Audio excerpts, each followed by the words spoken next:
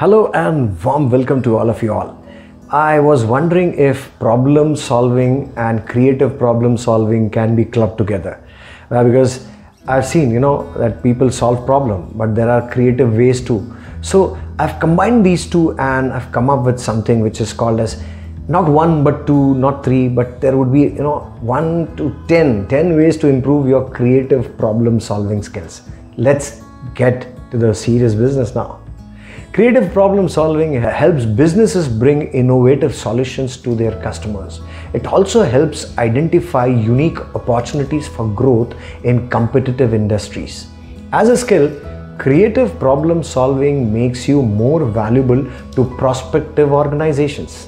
In this particular shoot, we will discuss what creative problem solving is and how to demonstrate it in an interview. What is creative problem solving? Creative problem solving is an approach that identifies unique solutions to issues through a process of problem identification and resolution planning.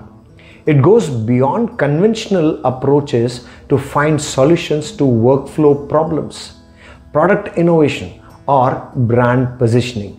Developing the skill of creative problem solving requires constant improvement to encourage an environment of consistent innovation. So creative problem solving is considered a soft skill or a personal strength.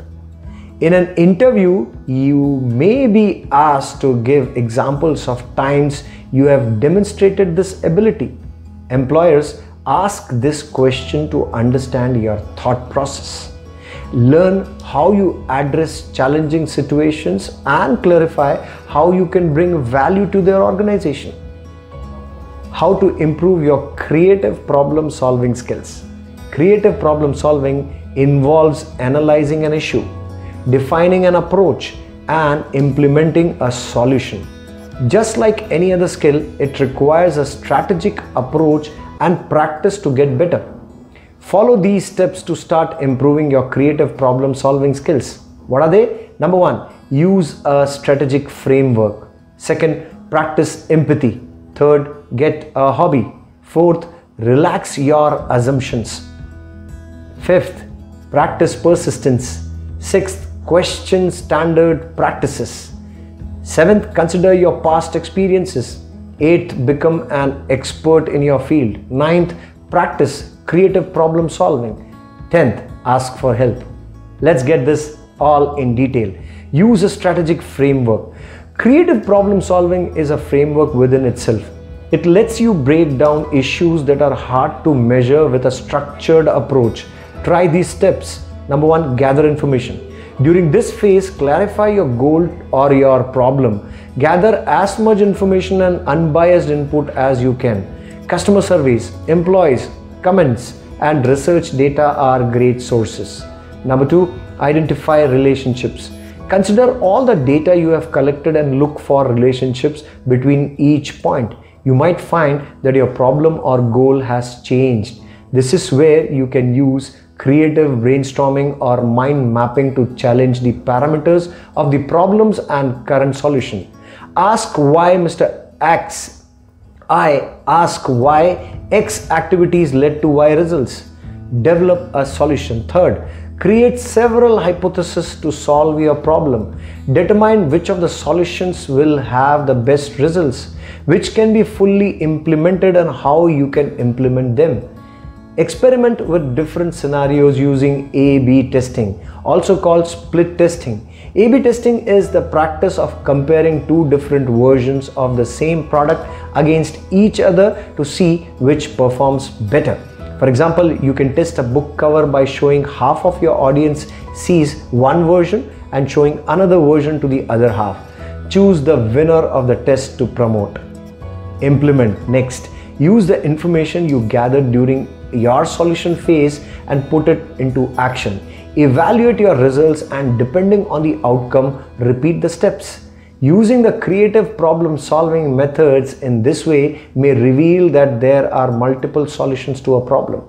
For example, video game companies often beta test their games with select groups to ensure the highest level of playability. After final improvements based on the beta test, the games are ready for the public. Number 2, practice empathy.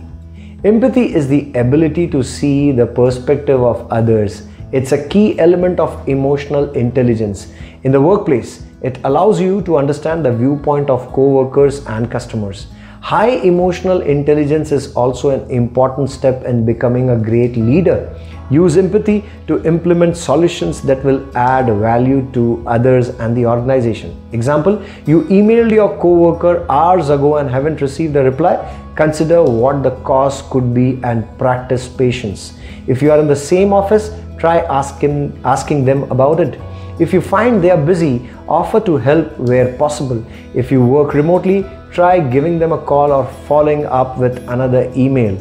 Objectivity will help you avoid taking something personally that may be a mistake. Number 3, get a hobby. A hobby presents its own set of challenges that requires you to use your brain differently. Because creativity is a translatable skill, you will benefit from the problem-solving activities while having a positive outlet for stress. Expressing something new also allows you to test the boundaries of what you are capable of. A hobby is a constructive way to take creative risks.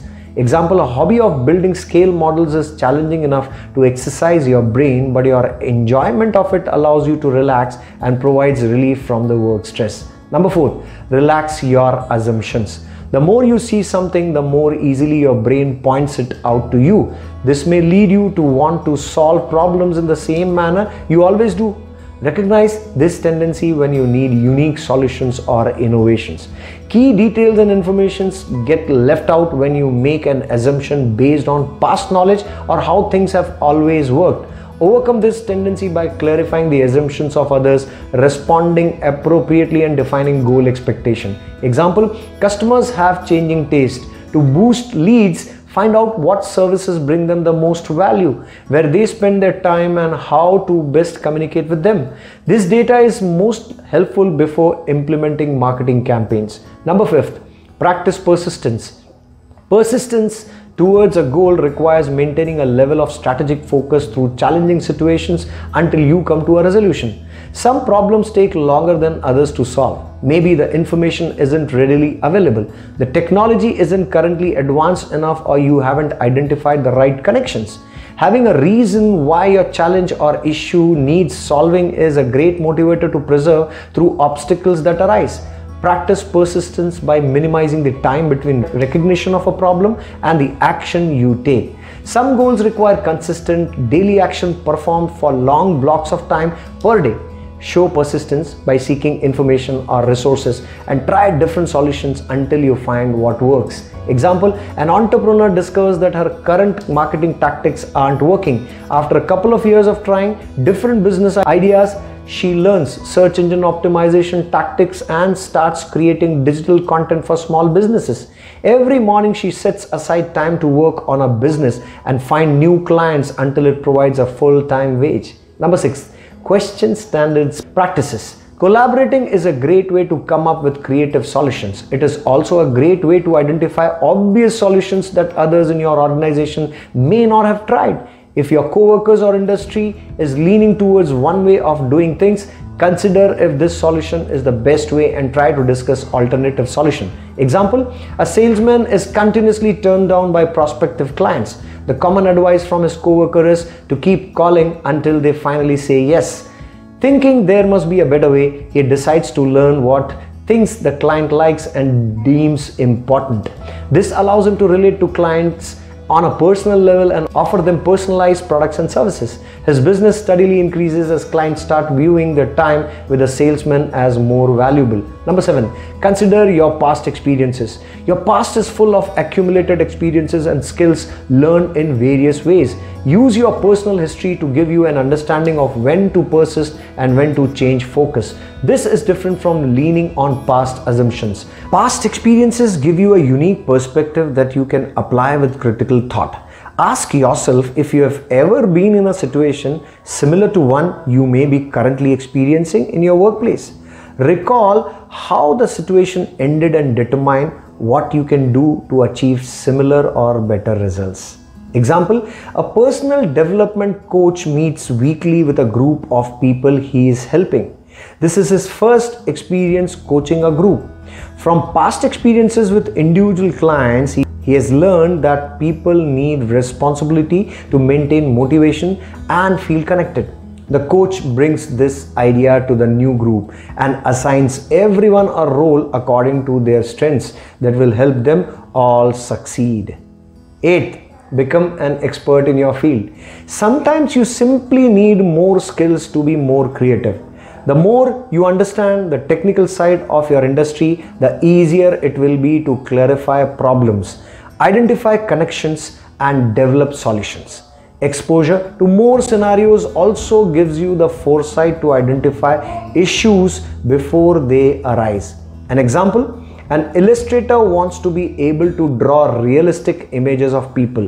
To accomplish this, they start learning everything that affects the realism of an illustration, such as texture, lighting, and line contour. Number 9, practice creative problem solving.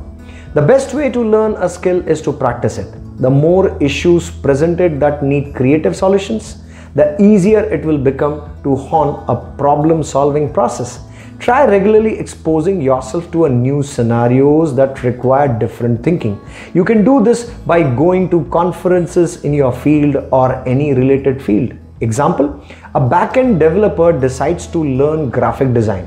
This increases the services he can offer and presents different challenges that require him to develop new approaches within his work. 10th, ask for help.